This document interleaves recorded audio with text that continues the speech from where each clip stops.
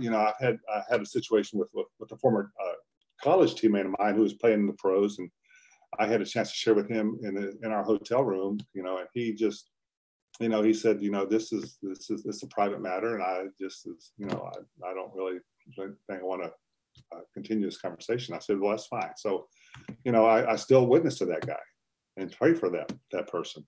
Yeah. I had other situations where I've talked to a guy who said, for years I watched you play, and he said, I became a Christian because of you. I'm not going to mention his name, but he is a Hall of Famer. And he said, just the way you carried yourself and the way he said, I knew about you. And I remember other situations where I remember I walked into one of the locker rooms of the opposing team and told these guys, hey, we're going to have a chapel service. And one of the better players on that team said, well, you can tell them that, but I'm not coming. I'm an atheist.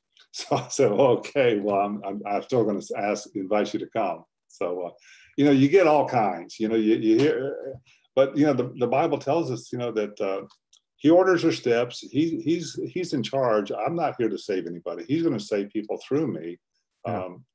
And so, I don't worry about it. Well, that's good. I'm thankful that he has used me.